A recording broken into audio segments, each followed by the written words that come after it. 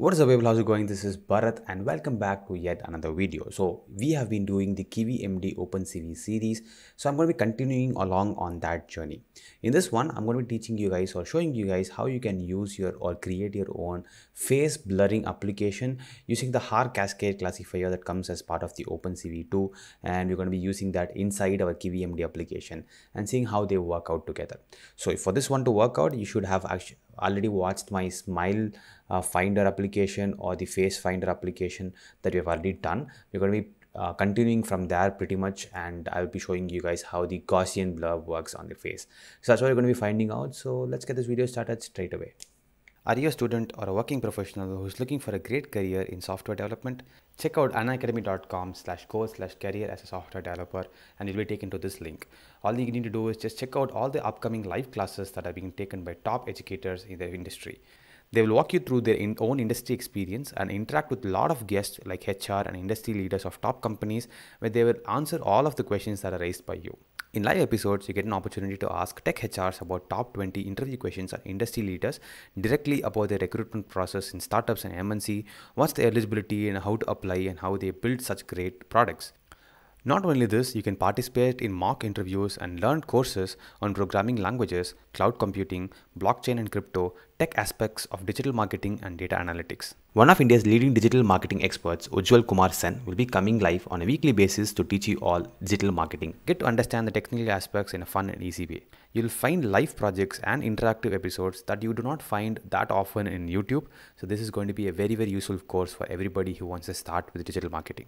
You do not need to shell out a lot of money to get the subscription. You will need to spend $999 per year or 83 rupees per month. Or if you choose to use my promo code, which is CoderMonk, you'll get 10% off the subscription and just spend only $75 per month. All the links that are discussed here are in the description below. Check them out and let me know what you guys think in the comment section below as well. Alright, so this is where we have stopped in the previous video, or I should say the Haar Cascade frontal face default video, wherein we just detected the smile and we just try to draw things around it. And you guys asked me like, what exactly is the use case of that? Like, where exactly can you use this? And one of the important places where you can use it is to create your own face blurrer. Meaning that you can either mask your face, you can do something like anonymize your face, and there's also a lot of additional applications wherein you can detect only the faces that you already know, and post that you can blur all the things out of the video. And this one is going to be running on real time, meaning that it's going to pick out faces on real time video. So you must have a better CPU or processor, or else this will just lag and you will not be able to do it. Alright, so let's get moving on, and this is going to be the base code. I'll just give a brief explanation as to what is really happening, and post that we will be trying to detect faces, and we are already detecting faces. Just going to try to do something called as a Gaussian blur on top of the face. So first thing what is happening is that you're just doing a simple MD application. You're building the MD application and adding first the image. The image is going to be a texture in the format of a texture continuously getting updated, and the texture is getting updated through the help of the video capture.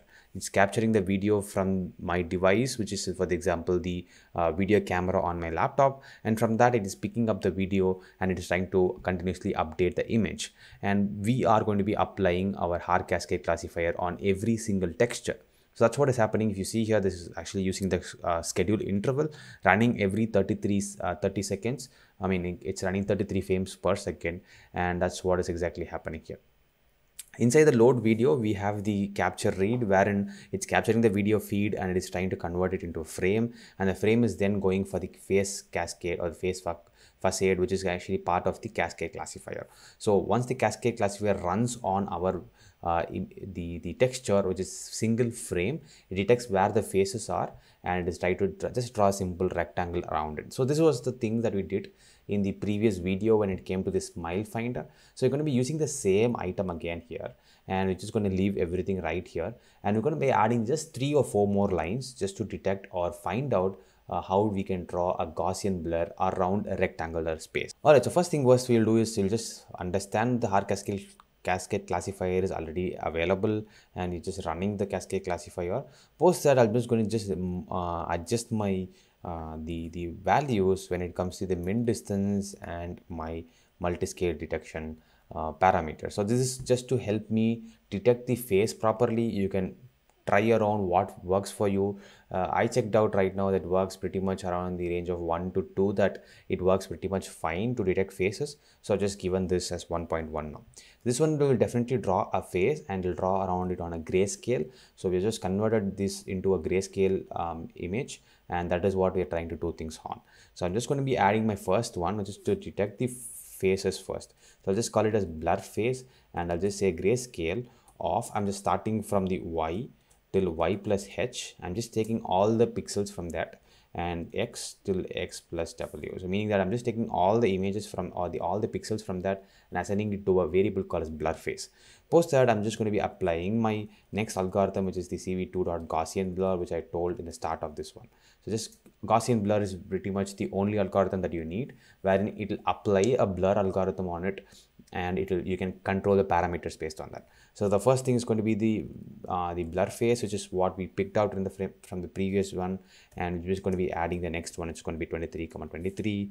Followed by that, you're going to be adding 30, which is going to be the base one for detecting the which is going to be applying it as much as possible. So it's going to be making sure to apply it on the edges as well, and this is the parameter that you need to know. So just a quick look inside the Gaussian blur algorithm, and you'll find that it's pretty much what is required. It says that first thing it requires is for sure the K size, and that's going to be the input image. We already passed that, and the K size is going to be the Gaussian kernel size, meaning that the width and the height up to which it should pass the it should apply the Gaussian blur. Followed by that, you also are passing the required mandatory parameter, which is the sigma x, and the sigma x as it is given here is the standard deviation x direction. This is completely base required that is required, and once you have passed all the three required parameters, we are pretty much done here. So what else you can do here is to apply this onto our grayscale as well. So we just say y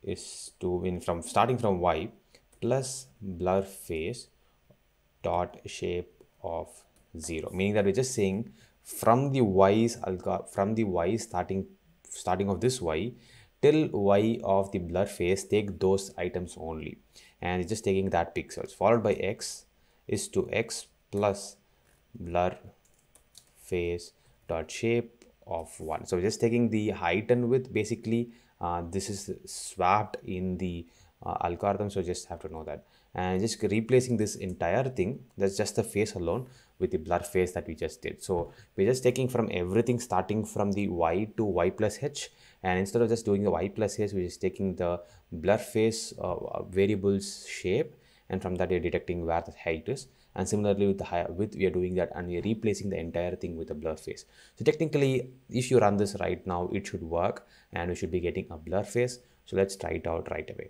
If you want, you can keep this. If you don't want, you can remove this. I'll still keep it for this information purpose, and you just run this to see how exactly this is panning out.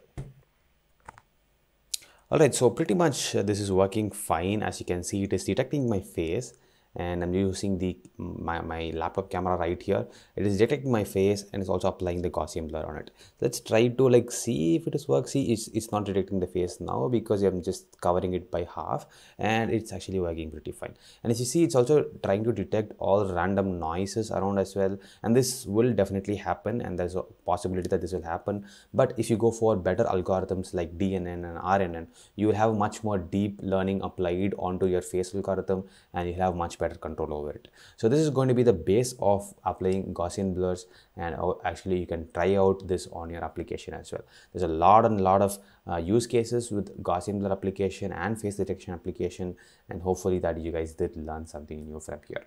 So I'm going to stop this video right here, and hopefully this is going to be the end of this video. Make sure to check out the lot of different videos that we have done on KivyMD and Opencv series. So it's going to be very useful for everybody starting with Opencv with KivyMD. So you can have a fun way of learning it as well. I'm going to be coming out with a bunch of more videos on Opencv, target as much complex applications as possible as easily, so that you guys can pick things up. And that's pretty much it. So if you guys like this video, do not forget to drop a like and subscribe to the channel. I'll see you guys in the next one. I got a lot more videos coming out related to KivyMD and Opencv. I'll see you guys all over there. Until then, it's Bharat. Peace out. Have a super awesome day.